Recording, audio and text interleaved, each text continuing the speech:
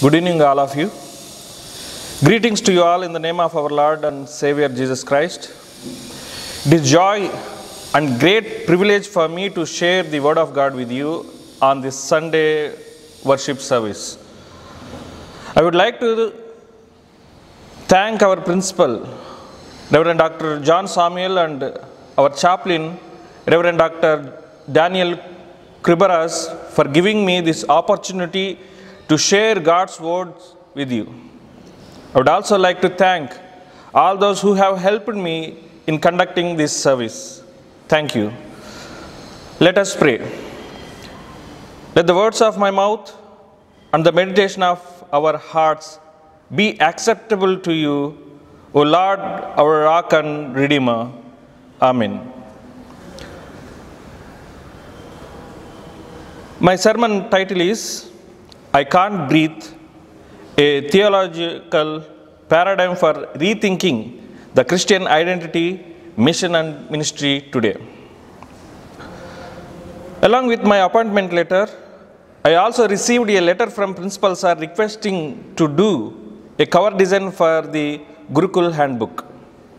He separately sent an attachment of a small devotion about the theme of the year, Breathe the Breath of God. When I first read it, I felt that what kind of theme is this? Why did not they choose a better one than this? Principal Sir attached his articulation on the theme, explaining the reason to choose such theme by reflecting the present pandemic situation. I was not convinced, but later I realized soon that the theme is exactly reflecting the present situations. I am really appreciating the Gurukul for choosing such theme for this year, Breathe the Breath of God. When this pandemic has started, I was shocked after watching a video of the COVID-affected person in Telangana. The video showed how he was struggling for breathing. I even heard his voice saying that I can't breathe.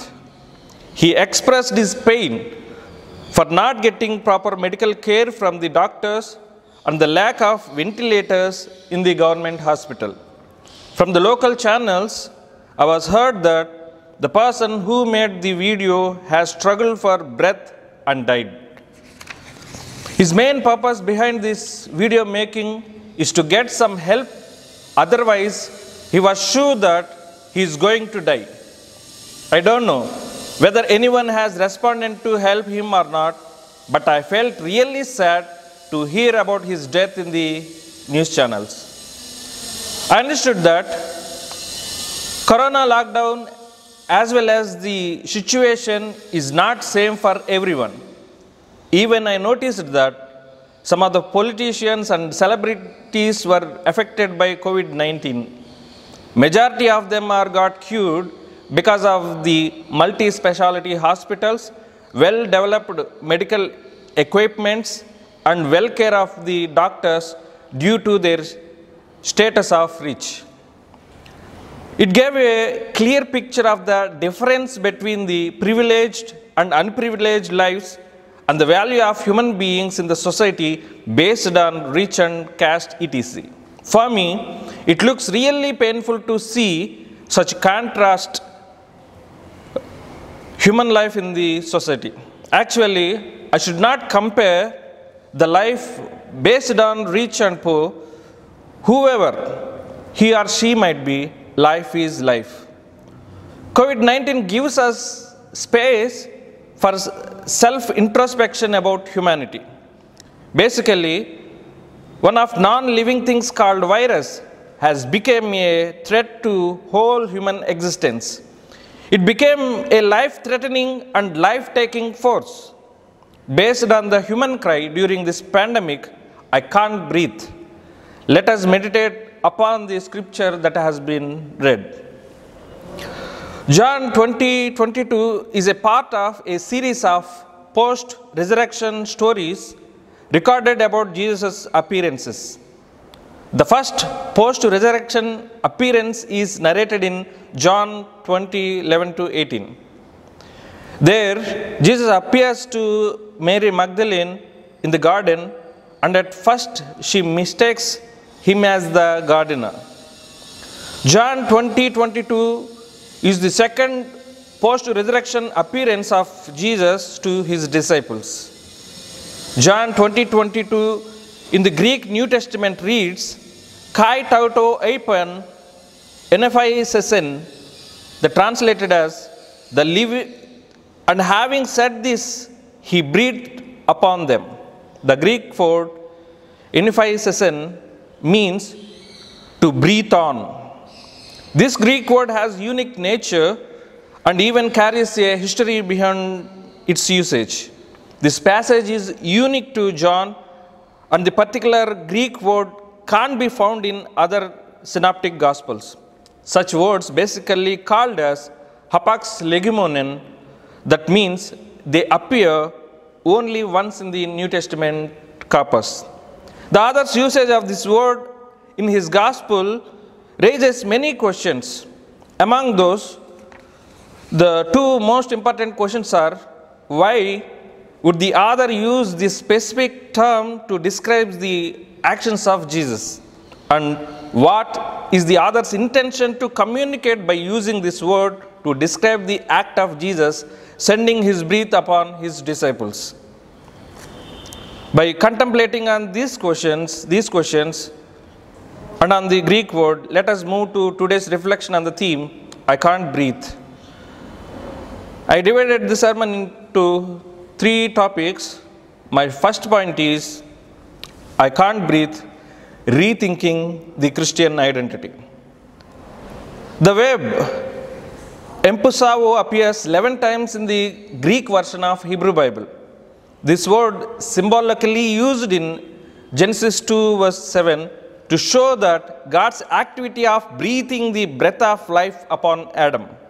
Even the Greek words anarche in the beginning in John's 1 is also directly taken from the Septuagint for his biblical and theological constructions. The author took this word from the Genesis to unite the creation theme into the resurrection of Jesus. John has 2 purposes here to do. One is to show Jesus as the agent of the original creation, and the second one is to show Jesus as the agent of new birth and new creation. The breath or Spirit of God, that is Elohim Ruach, being the grand principle and cause of his spiritual and divine life.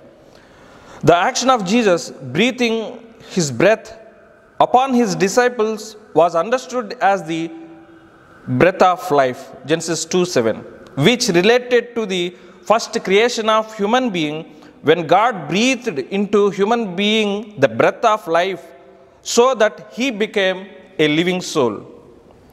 So, Jesus breathing is all about new life and new covenantal identity, and his disciples became the first fruit of this new creation. The first fruits in 1 Corinthians 15:20 refer to Jesus' resurrection. In John's chapter 3, this new life explained by Jesus to Nicodemus as born again, born from above, and spirit born.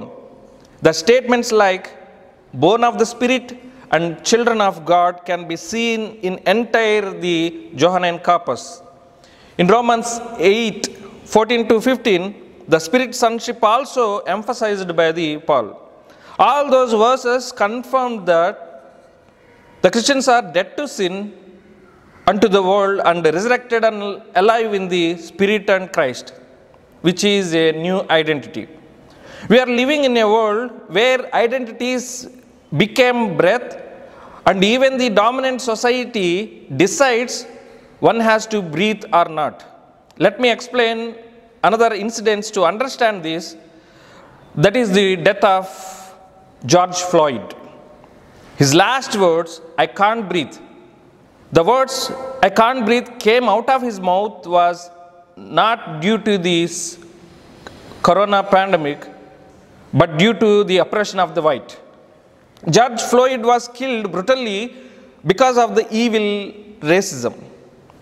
Apart from these viruses, there are other forces that takes away the life of human beings endlessly are the racism and the caste.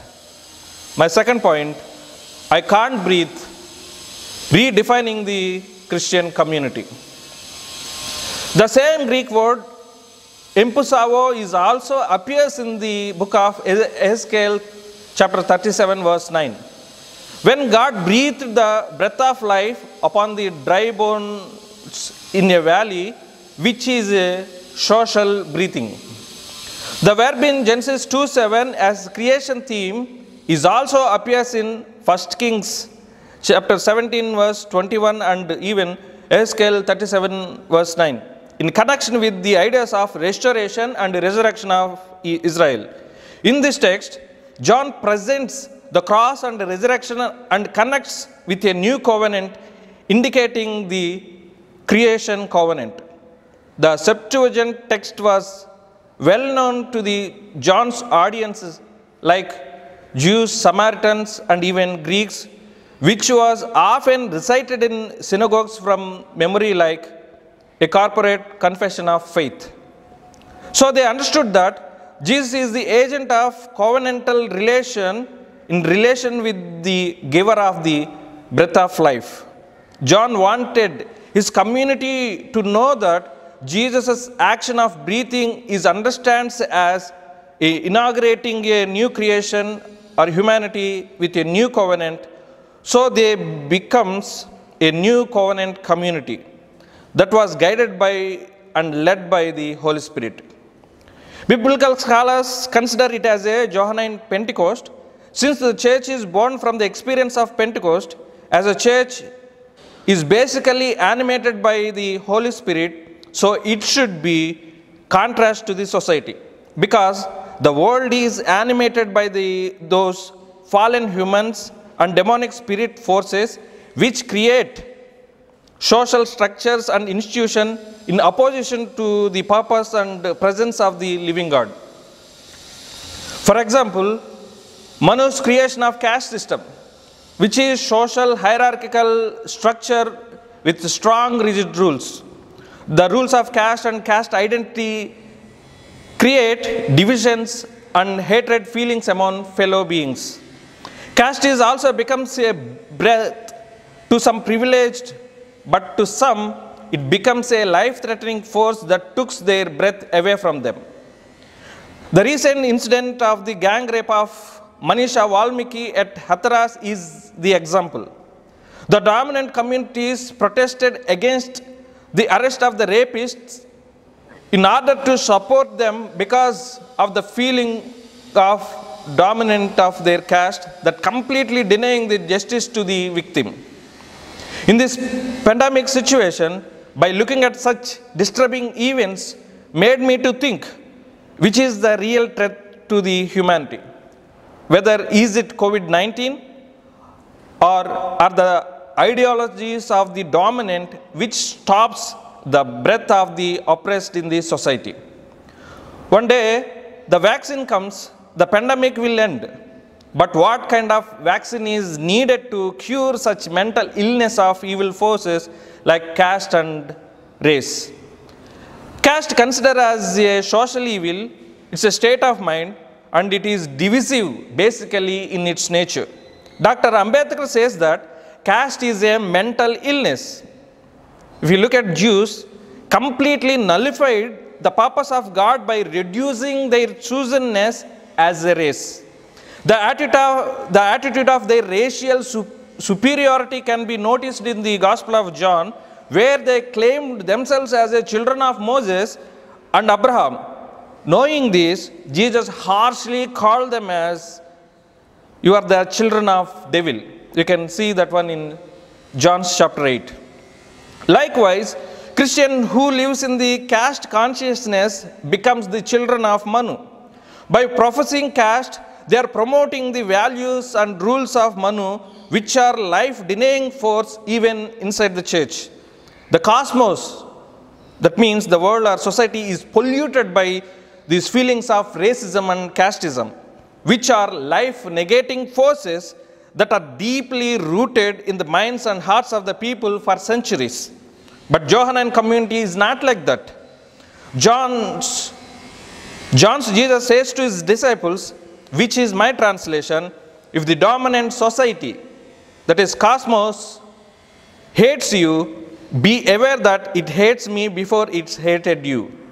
If you belong to the society would love you as its own, because you do not belong to society.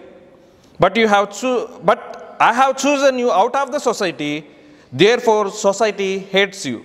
This can be found in Luke's chapter 15, verses 18 to 19. 5 years back, NCCA came up with a slogan which churches never took heed on. That is, no one can serve Christ and caste together. As a chosen community, are we dead to Christ and live in Manu, or dead to Manu and live in Christ? Now, the basic question asked to the church, which is promoting the caste, whose values is it promoting? Are the values of Manu that contains the life-negating forces, or the values of Christ that promotes life? My third point, I can't breathe, reshaping the Christian mission and ministry. I can't breathe, reshaping the Christian mission and ministry. In today's pericope, verse 22, the action of Jesus breathing upon the disciples is a gift of power, enabling them to minister as apostles, which is a special ordination called Donum Superaditum. In John's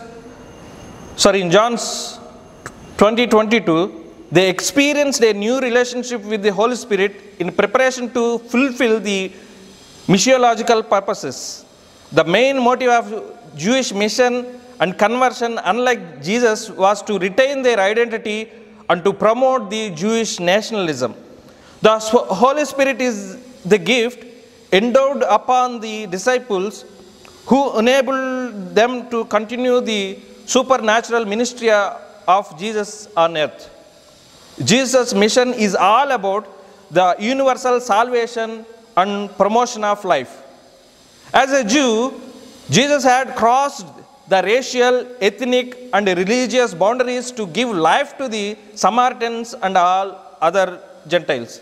Here, Jesus identified with the Johannine community. The Greek verb empusavo shows the radical characteristics of the Johannine community and its mission and ministry as a new creation. Johannine community was a spirit-led community as trans-ethnic community that mixed of Gentiles, Samaritans, Galilean communities who were actually the followers of Jesus. The biblical scholar Hillade calls this Johannine community as anti-society. That is a group that exists within the dominant society as a conscious alternative to it. Even Malina and Roher Bagh say that it was an alienated group that had been pushed to the social margins, which stood to protest to the life-threatening values of the superior society. The scope and depth of this alienation is evident in the language of the Johannine Gospel itself.